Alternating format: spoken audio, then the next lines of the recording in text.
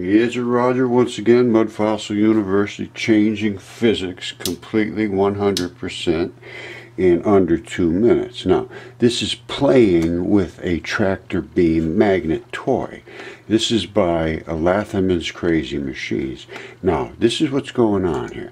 They took a brass ring with 6 neodymium magnets. These are negative polarity type of magnet. Now, so they have a ring. Now he takes this, which is the positive type of a heavy core, and puts it in the center of these negatives. So you got 3 bigger magnets in the center with an opposite direction of magnetivity. Now look at this. This right there, boom.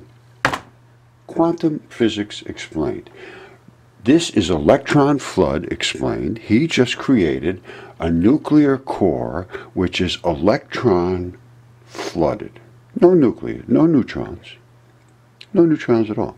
There's enough electrons surrounding the positive core that the positive core is still attractive in a huge range. But the negativity exceeds the new incoming negativity and keeps that negativity at a distance from the flooded core, because the flooded core has become net negative. Now, the additional incoming electrons will surround this and create orbitals in extremely elegant patterns, because this will say, stay away from me, and you over there stay away from me, exact distances, and any more come out here, stay way out here, and the next one stay out here, until it exceeds the positiveness that holds them in the surrounding orbitals. Now, this accounts for every single electronic interaction, every single one. I can account for every single one, and I'm going to show you all the things are big mysteries. Oh, the big mystery, can't figure this out. It's all figured out. It's 100% easy.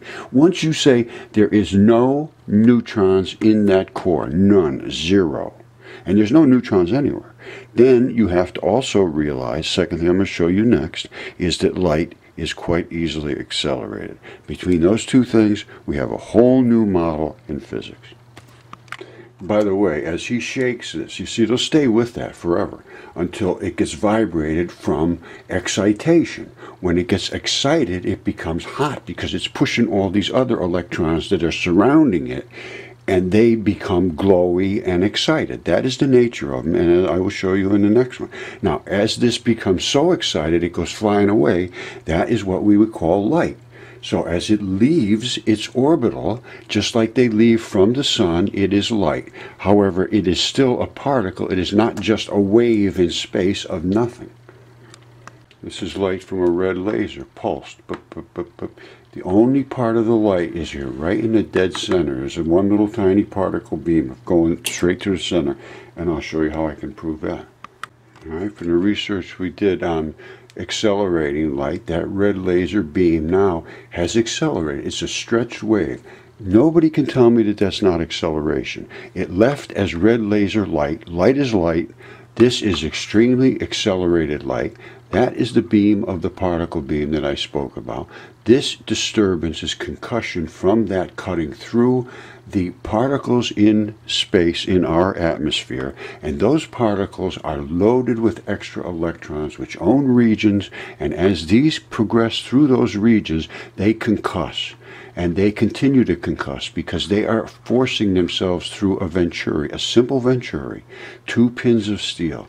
As they approach, they cannot force enough particles through quick enough to get out of each other's ways. They begin to concuss, explode with magnetic repulsion.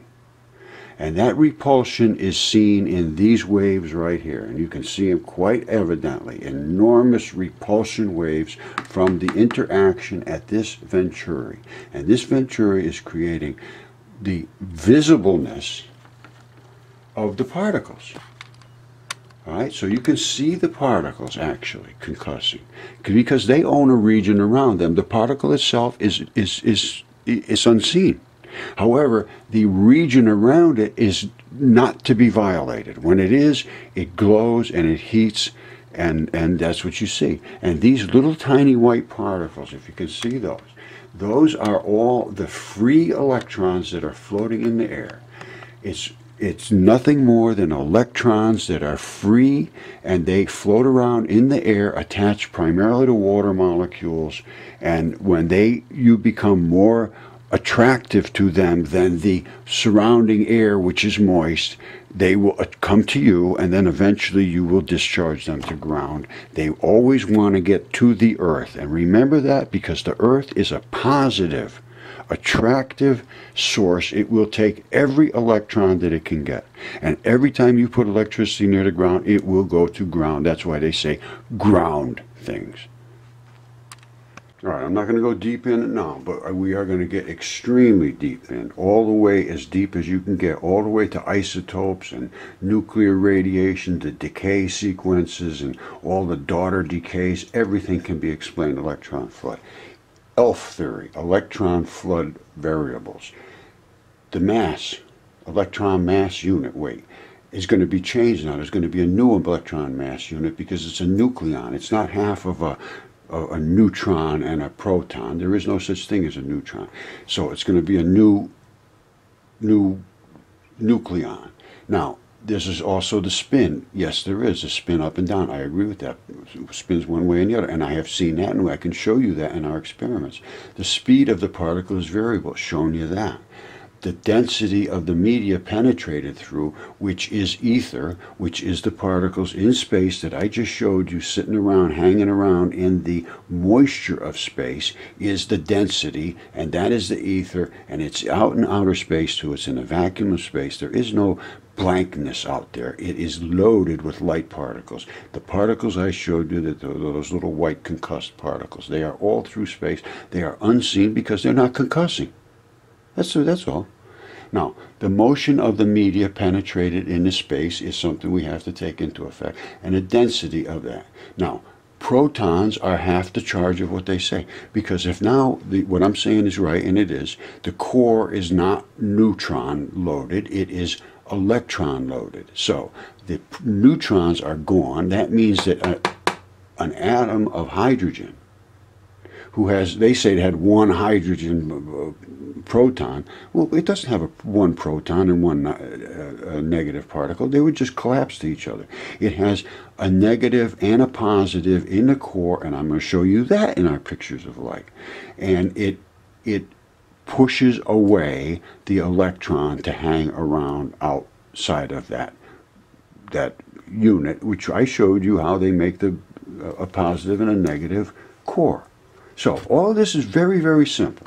And then this is the new equation. E equals the mass times, and these are all factors. The mass times the spin times the speed times the density of the mass it's in times the movement of the mass it's in.